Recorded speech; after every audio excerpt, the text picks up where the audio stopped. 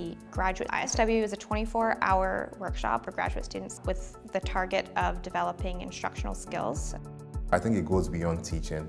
It helps you to think about the questions you should ask in order to get the level of understanding of the students.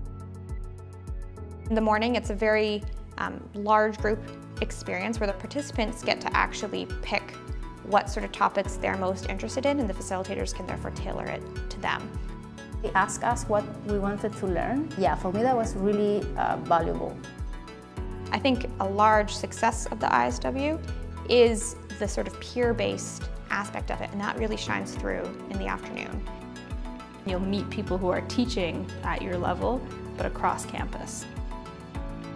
Participants are required to teach a 10-minute mini lesson where they can try new things and take risks. I had the chance to present something outside my field of study. That was very encouraging to me. What is really important too is having the fellow participants provide feedback. What specifically you did as an instructor that added to this, and what you could continue to do or what you could add. You get that experience, you get that feedback from that different group of participants, and that's something that I think is extremely valuable. We need to practice how to teach and to be open to change our teaching practices too.